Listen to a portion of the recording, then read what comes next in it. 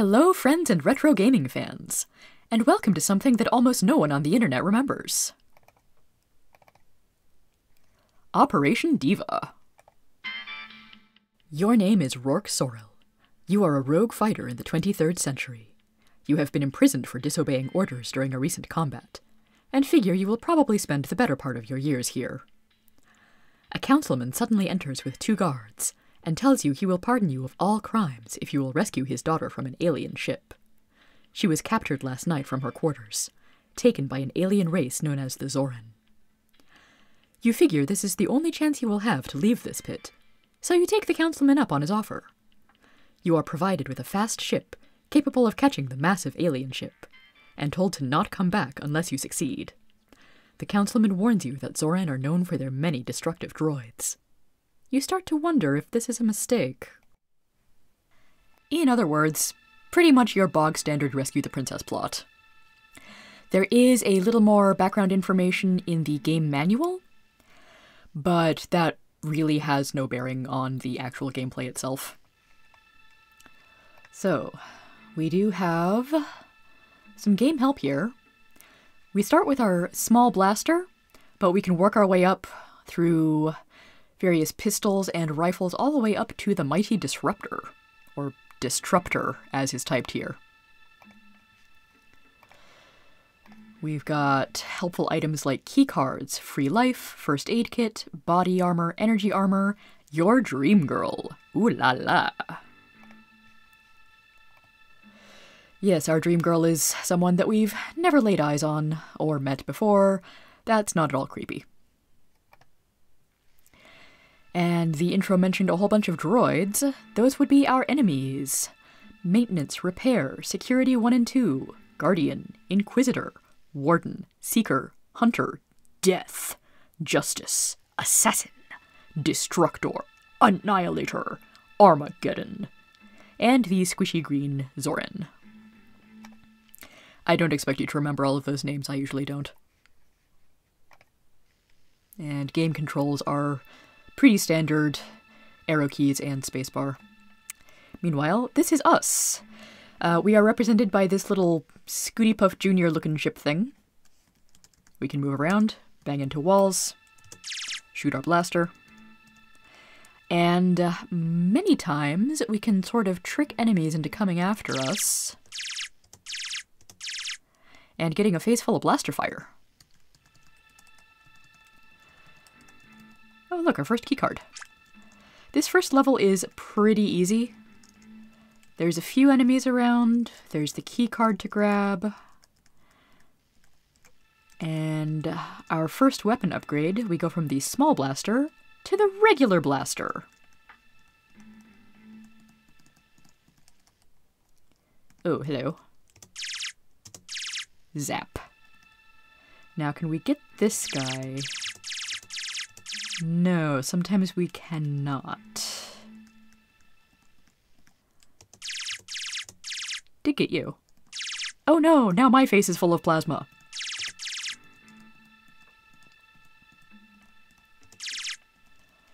It's often helpful to try to move a bit slowly in this. It is turn-based. Anyway, we picked up that keycard earlier. We don't actually need it to exit from this level. We can just fall down this convenient hole.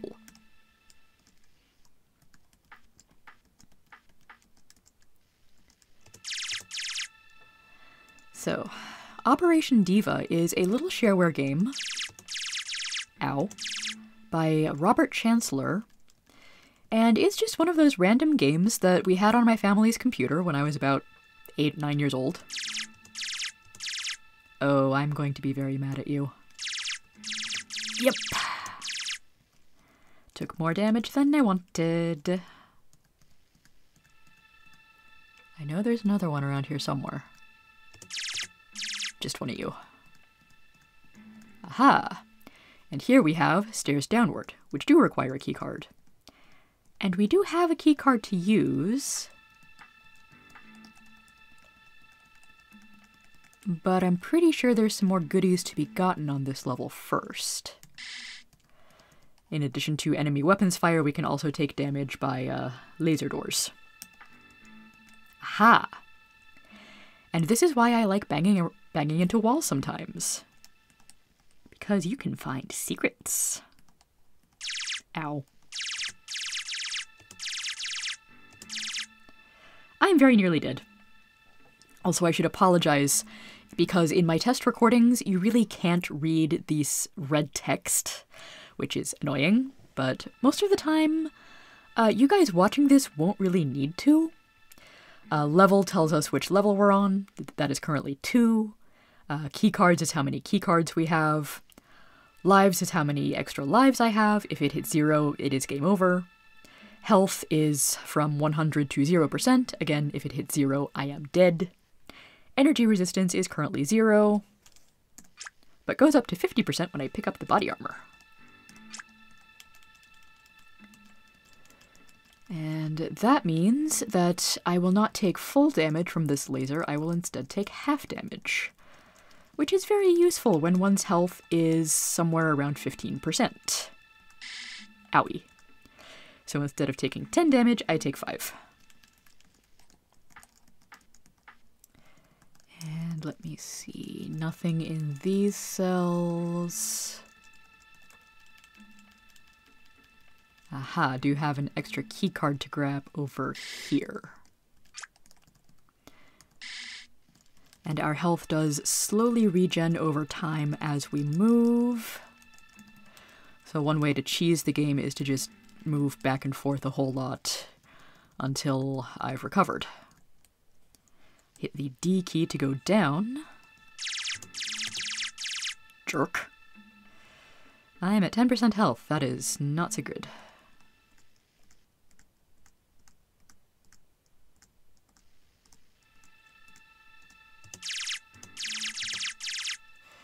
Ooh, okay, those guys do about 10% damage with each shot. Do not like them. Come on.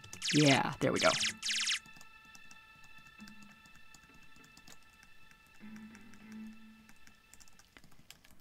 Okay, so we've got keycard over here.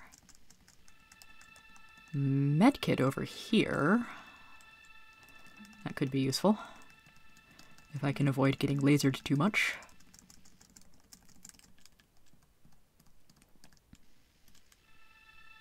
Nuts. Yeah, these guys like to move basically every time you move or shoot towards them, which can be abused. And now I am significantly less close. Bleh. Now I am significantly less close to dead. Okay.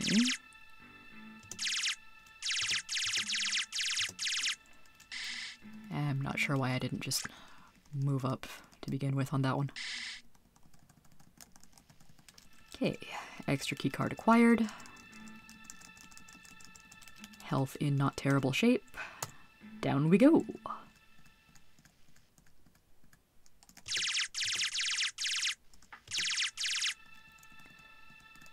Oh, I walked right into that one.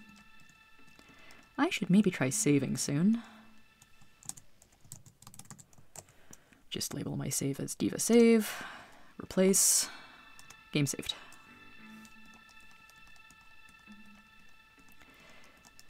Much like in Exile, my usual strategy here is to run around the perimeter and try to take out enemies.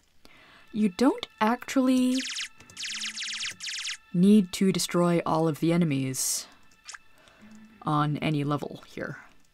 You simply need to be able to reach the exit and go downwards. In fact, the game manual suggests that it is not always a wise strategy to try and eliminate all of the enemies. Of course, little kid me at the time didn't really bother reading a lot of game manuals, even when I should have.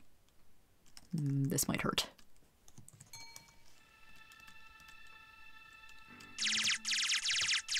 Still alive.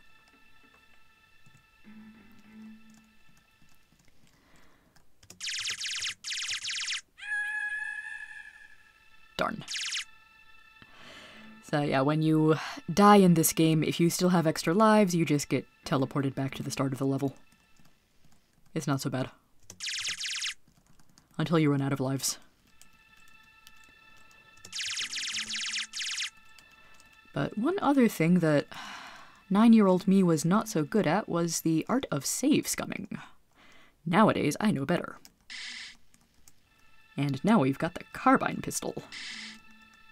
So, might be able to take you out in one shot? Yeah! Much better.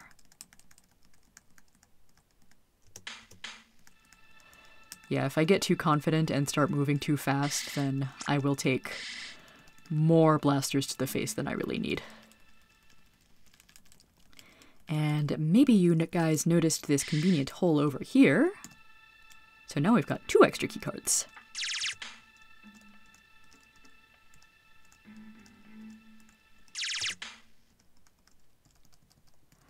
Extra life here, but it is guarded by a nasty.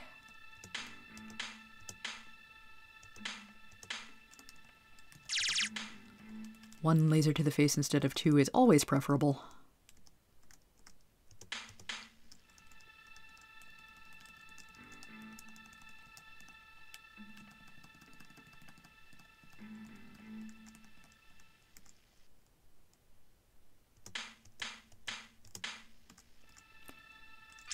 Sometimes if I know there's an enemy in the vicinity, I can just keep shooting until they wander in my direction. Like so. There's our exit. Ooh, health kit.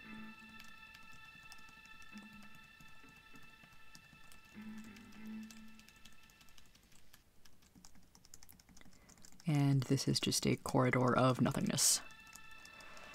So I could pick up this health pack and go find that extra life, because I like getting goodies. Ow. And we'll regen a little bit on our way back to the exit. It is totally possible to go back up in levels, but you almost never want to.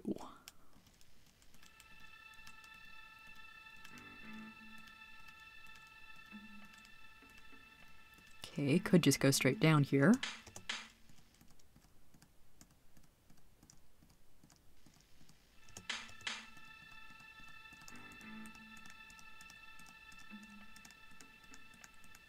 Ow, ow. Ah, that guy was hard and mean and very bad. Okay, I'm glad I did not just get killed by a stupid introductory maintenance or repair droid. I would have felt really dumb. Anything in the middle here? No. Okay, I'm actually going to fast forward this bit because I'm going to make up for my stupidity by just running around and regenning. In fact, why don't I just cut the episode here and we'll pick back up on the next level. See you soon, everyone.